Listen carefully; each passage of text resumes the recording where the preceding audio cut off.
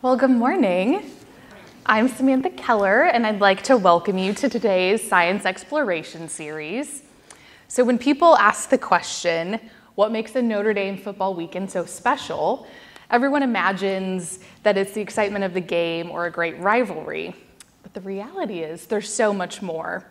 We hold a series of events to celebrate with our families and friends what the University of Notre Dame has to offer in the classroom and what we do best in the research laboratories every day.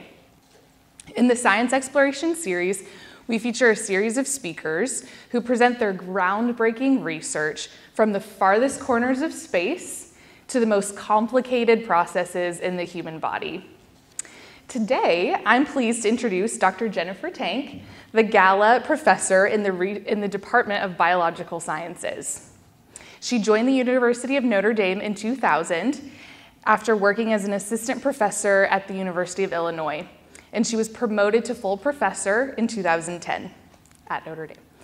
Professor Tank is a key player in defining the emerging field of translational ecology.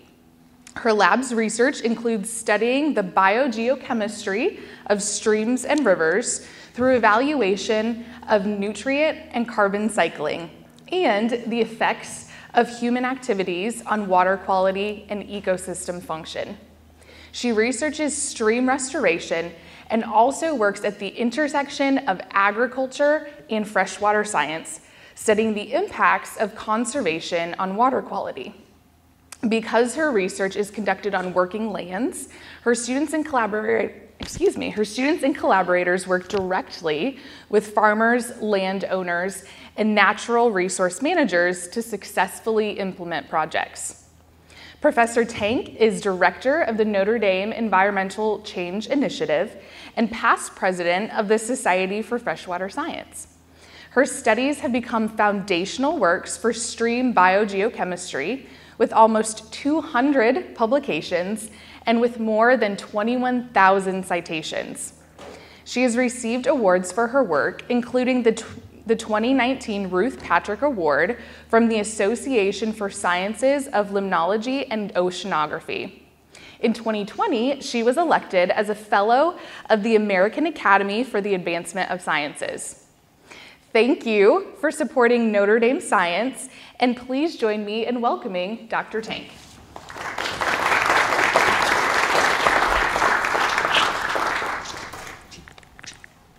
Thank you.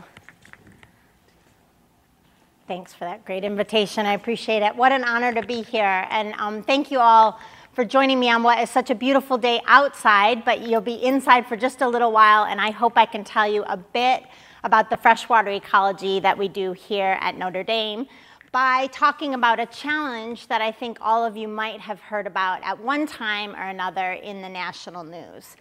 But the first thing I wanted to do is give us a little sense of place, where we are right now. Many of you might not be from around here or are just visiting the campus. And I wanted to show you that right now we're part of the St. Joseph River Basin. That's our home watershed here. How many of you have heard of the term watershed? Yeah, it's great. I would say in 2000, when I started working here at Notre Dame, if I asked that question, very few people raised their hand. But now people really understand what a watershed is. So we're down here in the corner of, this is why it's called South Bend. This is the St. Joseph River running here, this stem. And look at this little lower southern bend before it shoots back north and dumps into Lake Michigan. That's South Bend, Indiana. So that's where we are. And this watershed is pretty special because it's a working watershed. So it is a lot of different land use. We have the cities. You can see Elkhart. You can see further north into Michigan. We span the state of Indiana and Michigan, so it's a little bit special in that way. But the big feature of the St. Joseph River Basin is that it is intensely agriculture. So in some areas of the basin, it's more than 80% agricultural land use. So that intensity of land use is great for our farmers because farms in the Midwest and the Corn Belt feed the world, but it also can be challenging for water quality. Runoff, agricultural runoff is a key feature of agriculture in the Midwest, especially during storms and snow melt periods. And that water running off into waterways, moving downstream, can cause problems. So that's what we're going to talk about today, but not just the negative. We're going to talk a little bit about the positive, which are some of the things that farmers can do to sort of soften the impact on the landscape and our freshwater ecosystems. So today I'm going to tell you a story about some challenges. That's the spiral here. That's our water quality challenge. And then this funnel represents what I think are two sort of low-hanging fruit choices that can help mitigate those agricultural impacts on fresh water. So I'm going to start here with the spiral. And we start with the term dead zone. So how many of you have heard, I imagine, again, the news, you've heard of the term dead zone, right? It's probably a little too simple to call it a dead zone because it's not really dead, but it is a challenging place or situation for fish, shellfish, any organism that needs oxygen. It's going to be a challenging place to be. And these dead zones, here's a really, I mean, the edge of the dead zone is quite distinct, where you see the algal blooms versus no bloom. And this one's from the Gulf of Mexico. But you see dead zones in small lakes, other receiving water bodies. It's not just a feature of something like the Gulf of Mexico that we hear about every year in July and August. So it is the canary in the coal mine, though. It's the one that makes the national news when it happens. It's actually been happening for a very long time. A group of scientists from Louisiana, LUMCON, they're called. It's a consortium of universities, and a woman named Nancy Rabelais, a wonderful marine biologist. Nancy Rabelais has been documenting the size of the dead zone every year. And she's been working since the mid-'80s. And ever since she started measuring, there has been a dead zone in the Gulf of Mexico. So it's a recurring phenomenon. It goes up and down in terms of the size of the dead zone, but we are still challenged by something that appears every year that's over 4,000 square miles in area. So this is a massive feature that sets up, if you will, in the sort of high summer, July, August every year. It's a long way, though, from South Bend and the Midwest to the Gulf of Mexico. A lot of river miles, but the Corn Belt is what is challenging the Gulf of Mexico every year. But that feature is not just in the Gulf of Mexico. How many of you heard about the challenges in Western Lake Erie Basin of the same sorts of algal blooms that happen off the coast of Toledo? Did you all know that Toledo draws its drinking water from Western Lake Erie? They have a water intake structure out in the Western Basin. And so when this sets up, that intake structure is, of course, taking in contaminated water and can threaten water supply. And it's happened periodically over the years. And so this is a lot closer to home for us. This is only a couple hours down the road.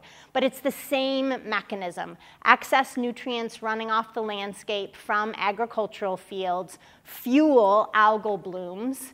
And this is what the Maumee River looks like when it blooms. It's quite unbelievable. This is right at the mouth going into Western Lake Erie Basin. An incredible color that's not color enhanced. I put this next to it. How many of you seen Chicago on St. Patrick's Day? Yeah. That's a dye that they add to the river, but boy, to me, those look very, very similar. It's really an incredible response of nutrients fertilizing algal growth in the river. And then that, because it's a shallow basin in western Lake Erie and there's a lot of mixing, you get that algal bloom. It can be seen from space, moving all through the western basin and threatening water supplies. So these algal blooms, that's my hand actually taking that one. That one's from the web, and then this shows what some of the beaches in western Lake Erie look like during an algal bloom. You can imagine what this does to the ecosystem, to the organisms that are present, to our fisheries, to tourism. Just the cascading effects. So it's a challenge that we need to meet while still sustaining the Midwest as the corn belt that feeds the world. So it's a real tension that my lab's been working on for almost 20 years now. So what actually happens, as I said, it's excess nutrients coming off the landscape, fueling these algal blooms. That's not where the lack of oxygen comes from. In fact, algae produce oxygen, so that's not it. It's what happens to the algae after they're done with their life cycle. They die, and what happens when things die and decompose? Right? They start to rob the water as the decomposers suck up the oxygen, respire away that carbon. That's when you get no oxygen in the water column. And of course, fish, shellfish, biota can't live in that no oxygen water column. Those that can move fast enough move out of the dead zone, sort of skirt the dead zone, but there are a lot of benthic organisms, things that live on the bottom, non-motile things or slow things that can't move, and that's where we really get sort of a crash in terms of fisheries production. So we call that a dead zone. That's how the name came about. So as I mentioned, that source of those excess nutrients, 20 years ago, we probably debated whether or not it was agriculture.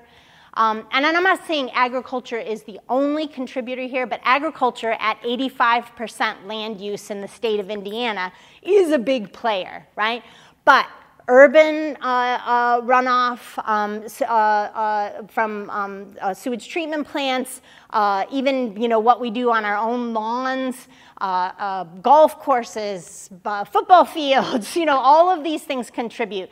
But when you have 85% of the land use in a watershed in row crop agriculture, corn and soybeans, and are applying as much nitrogen as we have to apply in order to get the kind of yields that we get in the Corn Belt, this is a big part of the story and a good place to look for how can we tweak the system to make improvements.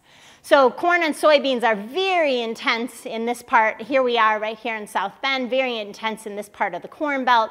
And right here, as I mentioned, right here was the St. Joseph River Basin. That's at the edge of Indiana and Michigan. We're actually right on the edge. If you go a little bit west in town, you jump over into the Kankakee River Basin that flows into the Mississippi River and down to the Gulf of Mexico. So it's really ironic. I kind of embrace it. We sit both in the Great Lakes Basin as well as in the Mississippi River Basin. So corn, of course, as you know, needs quite a lot of love in order to produce. In order to get the type of yields we get around here, it's about a pound of nitrogen per bushel.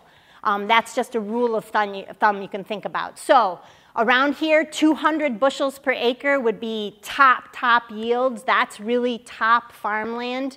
That means they're applying about 200 pounds of nitrogen per acre to the land in order to get those kinds of yields. So we have to apply the nitrogen in order for that corn to grow. The problem is things happen in between applying that nitrogen and the corn taking up all that fertilizer that can lose some of that nitrogen to waterways. And in fact, we know that about 50% of that nitrogen in larger watersheds, about 50% is the rule of thumb of nitrate nitrogen runs off. So if we're applying 200 pounds per acre, 100 pounds of that is ending up down system. So that's where our challenge lies. So here's the runoff. This is what, you see this all the time around here. How many of you are from kind of near here where you might see an agricultural ditch overflowing during spring snowstorms, spring rainstorms or rain on snow events? This happens. There's not any real way to avoid the precipitation and snowmelt that we get in the spring. It's a very vulnerable period. And farmers don't want to lose what's on their fields to the waterways either. It's not good business. It's not good for the soils. It's not good for their farms. So this is something that we want to try and avoid, this runoff, especially during storms. So what I've set up for you, and here finally is our Mississippi River Basin. Did you all know it was that big? It's 2/3 of the contiguous United States. It's really huge. This is the Missouri River Basin here that's flowing in Ohio over here. It's ginormous. And here we are. Look at right, that's it. That's us, right at the very, very edge. But this yellow area represents agriculture, and you can see we're in part of the intensely agricultural part of the Mississippi River Basin. And here's that Gulf of Mexico area where the Mississippi hits the Gulf of Mexico. And so the challenge really is, well, we've changed the landscape. We've changed the vegetation type to corn and soybeans. We've lost our filters in the way that we drain the landscape. And so now we've made a system that's particularly vulnerable. So our challenge is really, how do we sustain productive agriculture in the Midwest and minimize this nutrient runoff? So that's the challenge that we're facing. So this is where my lab comes in. We've been working on streams and rivers in the agricultural Midwest on how conservation practices, choices that farmers make, can improve water quality in these heavily agricultural areas. And the two ways we've been looking at it is through year-round vegetation or winter cover crops, and, whoopsie, oh, wait, there it is, and floodplains as filters. So modifying our waterways, especially the tiny waterways, so they're a little bit more spongy for nutrients before things move downstream. So I'm going to talk to you about those today in this sort of funnel that we're talking about. First, starting with what we can do on the landscape, what farmers can do on the landscape, and then talking about what we might do to our waterways to improve them, to get more towards that funnel where we're reducing the nitrogen leaving the landscape so things are better at the outlet. So on fields, let's talk about winter cover crops. How many of you have seen around November, December, as you drive around the Midwest, anywhere in the Midwest, fields that look a little bit more like the left-hand side? It's bare ground, right? It's after harvest. You know that they've harvested the corn and the soybeans, and those fields are fallow, waiting for the next year's crop. We see it all the time. What we're offering as an alternative, which is becoming more popular, is to plant something else on the ground that keeps those fields covered in the off-season, during the fallow season. So this would be sort of a November to April covering, and most of this is just ryegrass. So cover crops are, you can plant a lot of different species, you can do diverse mixes, but the very easiest thing to do is just to plant an annual or cereal ryegrass and just let it sit.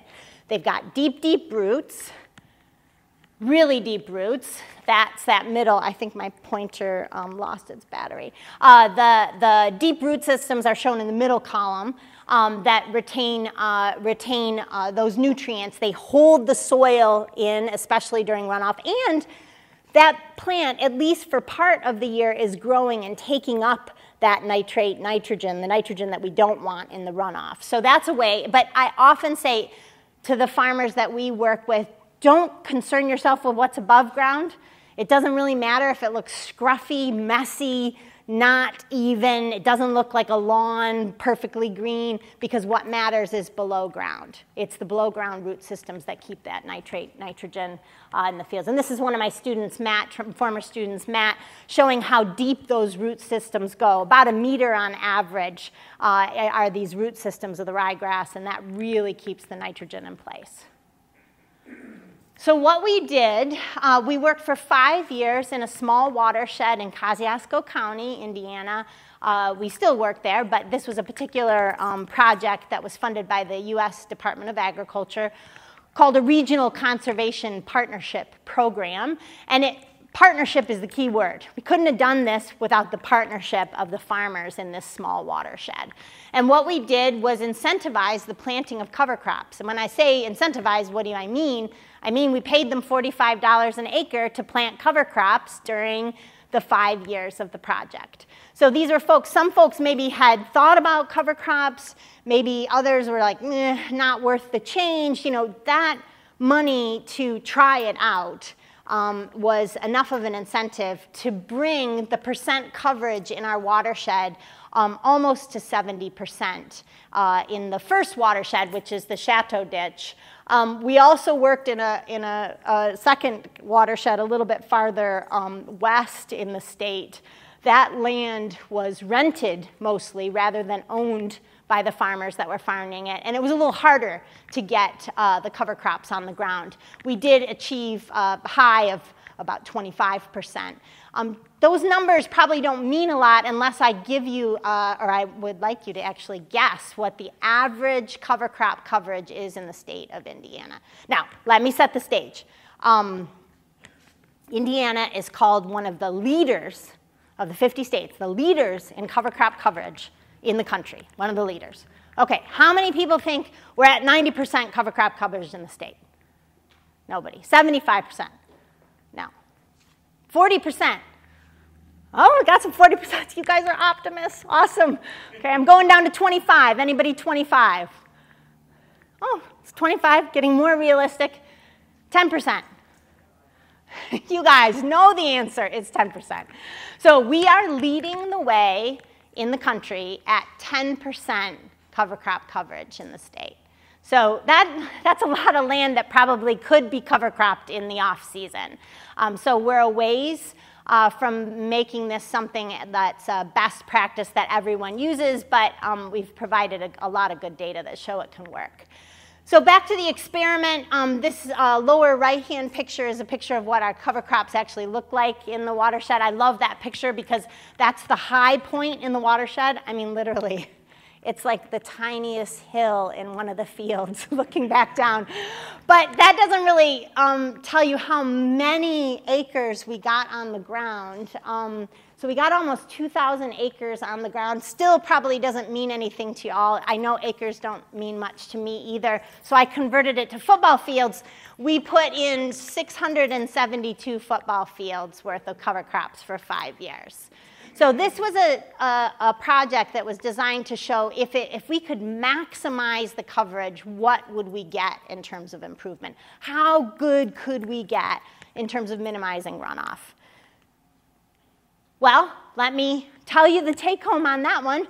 Cover crops do minimize nutrient runoff. If there's green on the ground, it's not even rocket science to think about that. If there's a green crop on the ground, it's going to hold back nutrients and sediments instead of running off during storms and snow melt. It's not surprising, but we had to document that.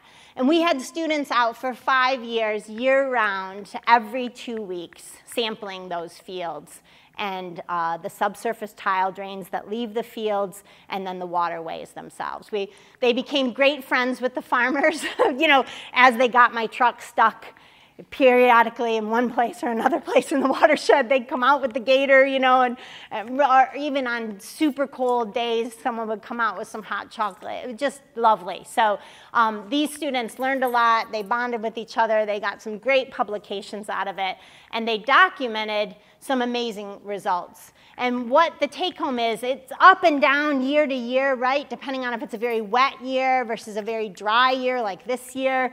But compared to fields with just bare soil, those with cover crops have 80% less nitrate nitrogen loss coming off of them compared to bare soil. So it really does work. Put some green on the ground, and you will retain fertilizer nitrogen on the field. So that's our big take home there. Yeah? If they're retaining more of the ground, does that reduce the amount of nitrogen they have to use for the next year's crop? It's a great question. It's a great question. We think it does. We have papers on the soil sampling of those fields showing that the nitrogen in the soils is going up. The leaky form of nitrogen associated with the soils, nitrate nitrogen, is going down. So the vulnerable part is going down, but the stuff that's stuck in organic nitrogen is going up, as well as carbon. But it's hard when fertilizer is your insurance. And to ask a farmer to apply less of that insurance for a really big year when they could get top yields is really a challenge. But it's the million-dollar question that you've asked, so it's great. Okay, so the possibility that we can hold fertilizer nutrients on the field is there, and I've shown you those data. But the likelihood that some is going to run off is, of course, there. How can we now make the waterways a little more spongy so they hold back nitrogen as well before it moves downstream? That's our second practice that we've been working on to document the potential benefits to water quality. And these are, the project is restoring floodplains in these waterways. So what you see on the top left hand is what the ditches in Indiana look like. They are managed to be straight as an arrow and trapezoidal in shape. They're like pipes. And the county surveyors in the state spend a lot of time and effort dredging these ditches to keep them straight and narrow, because what Mother Nature wants to do is do this. Mother Nature wants to make the curve. That's not the fastest way for the water to move off the landscape, and so they do a lot of management to keep them deep and trapezoidal in shape. And there are tens of thousands of miles of ditch in the state of Indiana that are managed just like this. The practice we've been working on is a little bit of a twist, an alternative to that takes a note from Mother Nature, floodplains, and says, can we think about these waterways just a little bit differently? And so yes, they're still straight, but instead of straight and shaped like a trapezoid, they have a mini floodplain on either side. That mini floodplain is a lot like the floodplains you see in natural streams and rivers. When water floods, it flows out onto the floodplain and slows down instead of flowing straight down like a pipe with so much force and potential damage. What this looks like is there's the Chateau Ditch. This is the same watershed we've been working in as our demonstration project site. Top right is the channelized ditch before we constructed. Middle is as we were constructing. So you see we're just pulling away the soil to create a little mini floodplain, widening the ditch shape by 3, it makes it about 3 times as wide, and creating that mini floodplain. And then after one growing season, you don't really see any difference. It looks just a little bit more natural with those grasses on that floodplain. But boy, does it do some work. Let me show you. So here's some of that construction. We started with a half mile in 2007, and at the end of the USDA project, we had 4.1 miles in the Chateau Ditch. That's as many miles as we can get in this small waterway without pulling out trees and forest. So we're at the max. It's the longest in the world. So if you want to visit someplace locally famous, you can go to the Chateau Ditch. It's got a big sign at the road crossing. So we're excited about it. We put as much in as we could to show what the maximum water quality benefit you could get from putting 2-stage ditch in. So you've got the construction. You can see it down in the lower left. The main channel is there by those fringes of grass. You see that? And then the floodplain is out to the right. And you can see that this light color here in the lower corner of this picture, that's new sand and sediment being deposited on those floodplains. It's not even really biology yet. It's simply hydraulics. When you create a floodplain, the water spreads out onto that floodplain, slows down, and when it slows down, it doesn't have the power to hold the sediment in suspension, and it drops out onto the floodplain. And then lower right is what it looks like now, which is quite natural, and the water clarity is really improved. Oh, I guess somebody's going to ask, so I might as well tell you, how much does that cost? It costs $10 a foot, $10 a linear foot, which I thought was expensive. That's a backhoe. I mean, it takes skill to do. I just think of I guess where my mind goes is $10 a foot is not that expensive, but when you add up all the thousands and thousands and thousands of feet that there are of linear ditch around the state of Indiana, it seemed daunting. But one of the county surveyors said it to me. It was actually one of the storm managers. There are a lot of folks that, there's a lot of MS4 money from EPA spent on storm protection. And he said, do you have any idea how much a new wastewater treatment plant costs? I said, no, I don't. He's like, tens of millions of dollars for one community. So this, Jen, is not expensive. So I've changed my tune. This is not expensive. It's extremely reasonable, but we probably have to change the way we think about managing our waterways to make a difference. Okay, so what does it do? Again, there's the take-home point. Floodplains work, especially during storms. And here's what they do. So this is a 200-year flood event that we captured here. So you say, what's a 200-year flood event? Well, it used to be, it's a flood recurrence interval. It's how big those flows get. How often should that occur in the full history of a waterway? Well, a 200-year event is supposed to be once in every 200 years. Well, we've gotten a 200-year event every year since 2010 in this system. So things are changing.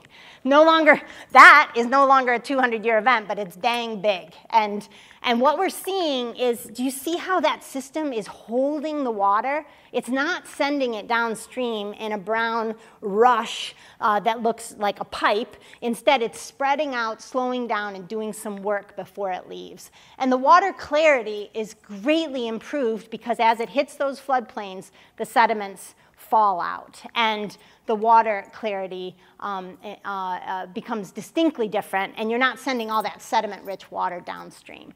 So the thing we measure it with is a turbidity sensor. We've got a real-time sensor deployed out there taking measurements every 10 minutes. 80% of the turbidity is reduced in that system due to those floodplains. So they really become much clearer, and that improved water clarity is tied to improved water quality. And wider is more biology. Frankly, again, you're saying to yourself, boy, she doesn't do very complicated work, does she? No, it's not complicated, but nobody had shown it before. If you triple the width of a system and it's filled with soil microbes, plants, just more biology, it's going to do more work on the water before it moves downstream.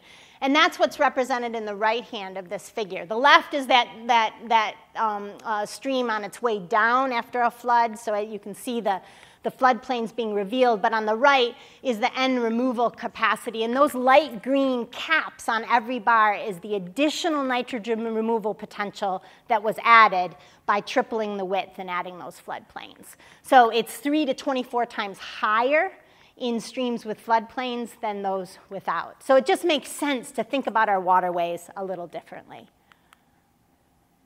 So can these changes make a difference? Well, in a small watershed where we put 4 miles and 70% coverage of cover crops, we call that stacking two practices together. They really have made a difference. But this is just a small 3,000-acre watershed of millions of acres of farmland that are challenged by the juxtaposition between agriculture and freshwater. I think I think they're low-hanging fruit. We got a lot of miles of ditch that we could manage differently. We've got a lot of acres of land that are fallow in the winter season that could have cover crops.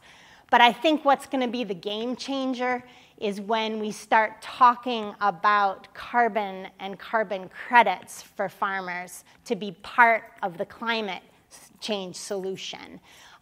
That's when cover crops will really come into the mix, and we could possibly even get floodplains in there as well. Floodplains should get, they're flowing wetlands. If wetlands get carbon credits, then floodplains should get carbon credits. So you could think about how this whole carbon market that is aimed at farmers could really be a game changer. But I pasted just a few headlines on this, and you can see it's not straightforward. It's not a foregone conclusion that doing X, like cover crops, is going to make a difference in terms of carbon storage. We're not quite there yet. There's a lot of work to be done, a lot of controversy on whether carbon goes up or stays the same. It doesn't ever really go down with conservation, so it's always going to be a neutral. But there's a cost in changing behavior. There's a cost in doing things differently, and so you have to somehow incentivize to make the change. I think the carbon markets, and that's where our research is headed now. We've got eddy flux towers, which are basically big instrumentation on fields with and without cover crops that are looking at carbon exchange. And then we're measuring the carbon that's leaving those fields and trying to do sort of a balance, a budget, if you will, on whether or not cover crops make a difference. So that's where we're headed next, because I think, not that I don't love nitrogen and phosphorus, those are my thing, but I can see the writing on the wall, and this is where the change is going to come. And then finally, we need to scale up in order to make a difference. Whatever we do, we can't do it piecemeal in little bits and pieces. I heard, he was my mentor at University of Illinois before I left, Mark David, his very insightful quote that I always, I should probably get it tattooed somewhere. It's too long. I don't have any tattoos either, so oversharing. But the idea that not every square inch of ground is right for cover crops or two-stage ditch or what, but every square inch of ground needs something. You know, I paraphrase the quote, but the point is we need to treat every square inch of agricultural ground with some sort of practice that minimizes runoff, improves carbon storage if we're going to make a difference. And there's incredible potential out there, but we just have to make the change across the board. So do it at scale. So what I've shown you today is that we're at a point where we've got this issue with the dead zone. There are, task forces with the federal government saying we need to reduce it to X. We need to, good goals, right? But I personally believe, especially in light of climate change and sort of the type of weather and extreme events that are coming down the pipe, we need to get to the bottom. We need to get to the ideal situation where we can keep what we apply on the landscape in order to both protect the fresh water as well as our marine and coastal systems. And what I think is the future of all that, I'll probably be dead and gone before we solve the problem, but we've been sowing the seeds of change at Notre Dame for over 20 years. So this is, my group's been working at the interface of land use and freshwater since 2000, and these are where my former graduate students have ended up. They're all over the country now. They're all working in one way or another on the way humans change the landscape and how that impacts freshwater and how we can change things to make a difference. So super proud of where they've been. They've now got their students. I'm probably old enough that my first students have had students who now have students. So I think we're carrying on the change. It's pretty exciting. So that student training in this translational space, this space where you're working with farmers to do the work, you're co-producing the knowledge, it requires patience, it requires respect, right? No one needs to let us on their land. That's a gift of that partnership that we need to be incredibly tender with that partnership. So what I tell my students, they always say, I've learned so many communication skills, I've learned so much better way to interact with people, to understand people's points of view that are coming from a completely different space than mine. They learn so many real-world skills in working in these agricultural streams that 20 years ago I would have said, really? I have to work in ag streams? I'd rather work in the Tetons. So I realize now this has been a gift in disguise. I always say to them, their science matters. Don't ever forget it, but you've got to make it translatable and understandable to anyone. in order for it to do its job. Be a generous partner. No one owes us access to these systems. It's a gift. Number 3, stay the course. It's long. It's a long road, but we'll make change in the end. And finally, I really think if you love what you do, you don't ever work a day in your life. So that's what I tell them. Find your passion and follow it. So with that, thank you for being here. I know you've got lots on your plate, and finally go Irish, but I'd be happy to answer any questions if I can.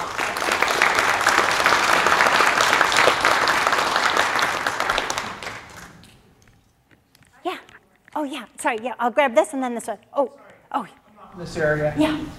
Do you guys have any underwater? I'm from California, so a lot of the Central Valley depends on aquifers and things like that. Does Indiana cover a lot of aquifers?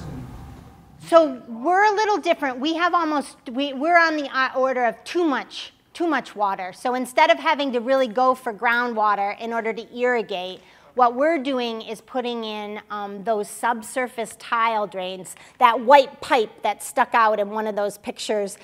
Those are all over these fields, and what they do is it's an underground network of slotted tiles that drain the excess water and shoot it out to the streams so that the fields are dry. Otherwise, this would be wetland. So all of this area is just a big wetland of either Lake Michigan or Lake Erie. We would not be arable or farmable land if we didn't have the subsurface tile drains. So we're a little different. Instead, we're shortcutting the groundwater and getting it out into the ditches in order to farm, which is sort of the reverse problem than California has. You have the deep aquifers in order to actually keep agriculture going.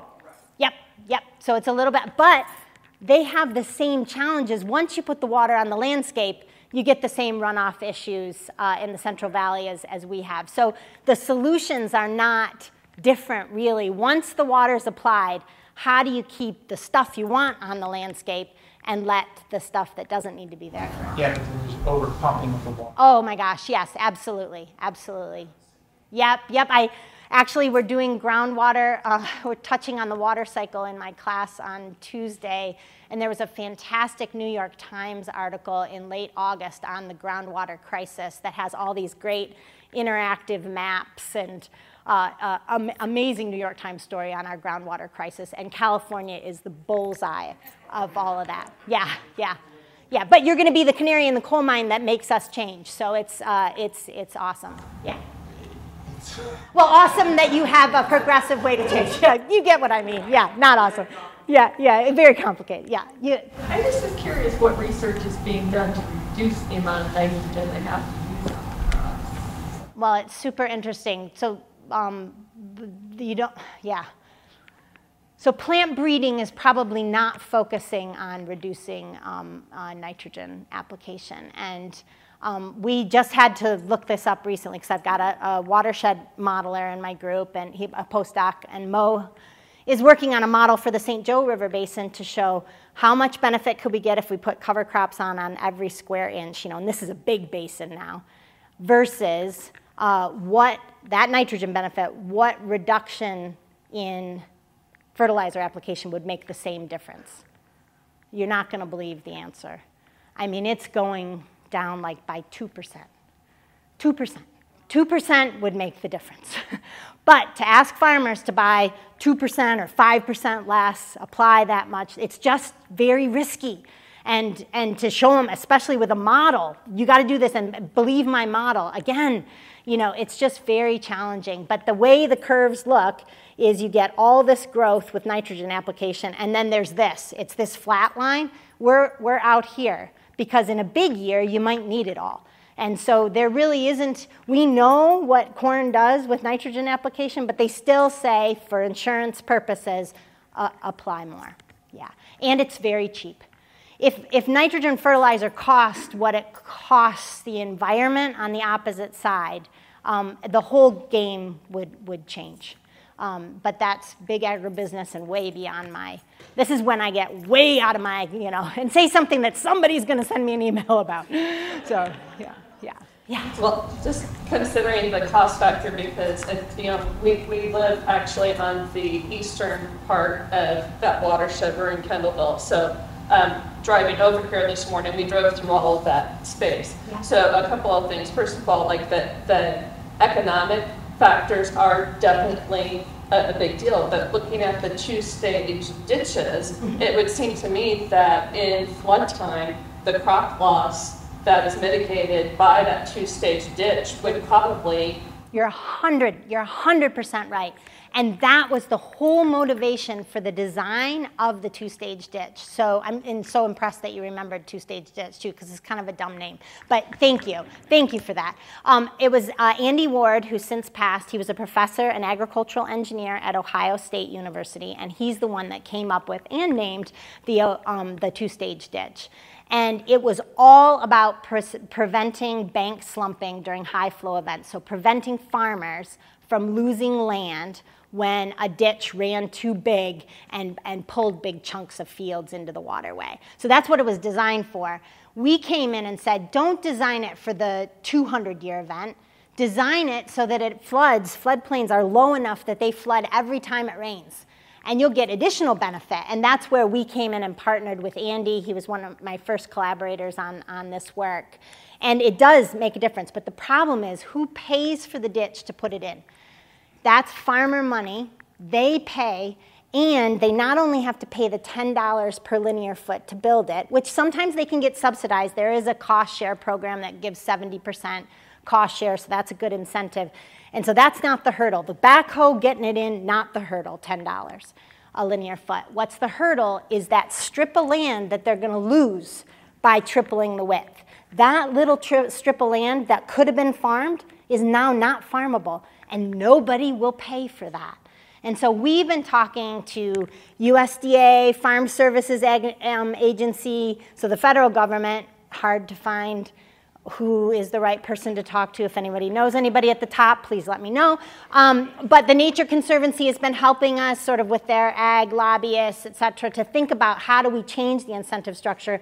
So if you say treated them like flowing wetlands, they could get wetland conservation reserve money for those permanent wetlands that will never go back to farming, get paid, and then that investment makes a difference. But right now, any farmer who puts in a two-stage ditch is basically gifting that land. And there are very few farmers that have that kind of liquidity, if you will, from their most valuable resource, their land, to put that out of production and into floodplain. So you hit the nail on the head on this, really. Yeah. So with so many like ecological and agricultural benefits to cover cropping, I'm curious why we're only seeing like 10% in the best state in the United States, and like what some of the barriers to cover cropping are. Yeah, it's a great question. So the barriers, there are a lot of benefits, but the bottom line is it's asking farmers to do more. Do you see what I mean? They're ready to be done and ready to move on to what they do in the fallow season, which is a lot. They don't want to think about planting something else. And in fact, you don't plant cover crops in November just after harvest. You plant them in August in between the growing corn or soybeans. So, I mean, it's a lot. You either fly them on or you have high boys, special equipment. It's just a lot. And then you have to terminate them in April. You have to worry about them all through, right? All through. And then you have to terminate them in April. So it's a whole different product.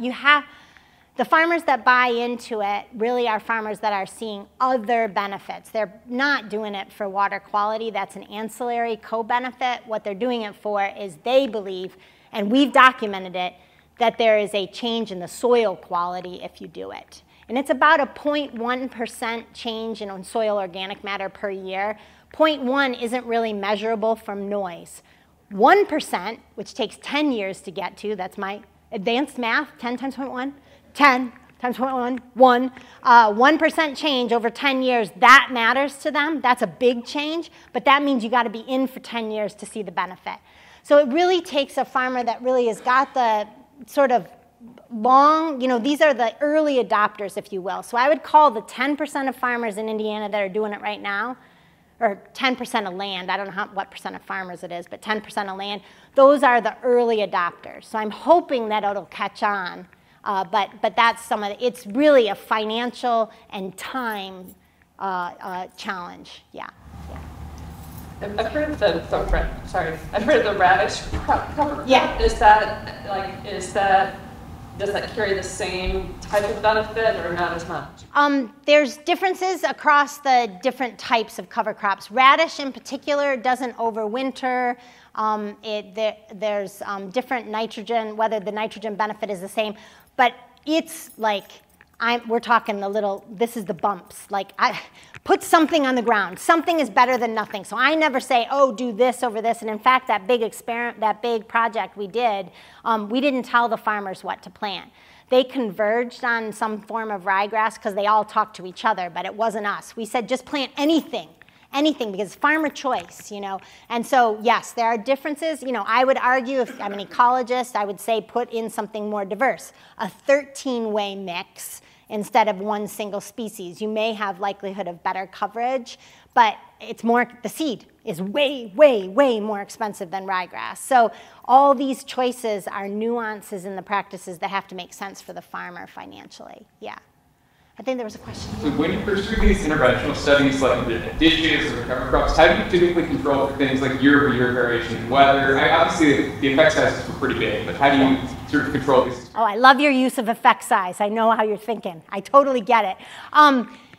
Yeah, you're exactly right, and it has to be long-term. That's the thing. If we had only done the work for 3 years, we just couldn't show it. So the challenge of sustaining projects for a long enough period of time to, in natural systems, see the signal through this. That's what we need to do, is see the signal through the noise. And the noise, because of climate change, is getting more and more and more. So we got to be able to stay the course. And so that's that long game I'm talking about. And when you use the long game, even though, like, if I had had a student who had only studied the effect of cover crops in a year like this year, which is a super dry year, those tile drains are dry. Not only would we not be able to say much about cover crops, but the tiles aren't even flowing, and they aren't even getting data, right? Thank God we have a much longer data set that our students can work with. So it's really about long-term projects, and the same on the soil organic matter piece. If we only had a 3-year soil study, that 0.3% change, people are going to say, that's noise. I don't care about 0.3%. It's being there for 10 years, sampling the same fields gets us 1%, and then people start listening. So the value of long-term studies is really long answered. Thanks. Yeah.